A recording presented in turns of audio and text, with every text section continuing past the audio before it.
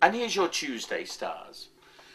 This isn't too bad a day, but it does mean that today you've got to start to think about your future. Don't stick with the past. Don't stay with the past. Don't cling on to the past. Your future can only work if you have a new mindset, a new attitude, a new approach. And what is glorious about today is that psychologically you transcend the negative and begin to see what it is that you've got to do. Now, it's not a strong enough aspect to make you do it, but at least you will glimpse the future. And once you've glimpsed it, keep that image in your mind, because that's where you want to go. And very soon that's where you can go if you want it enough.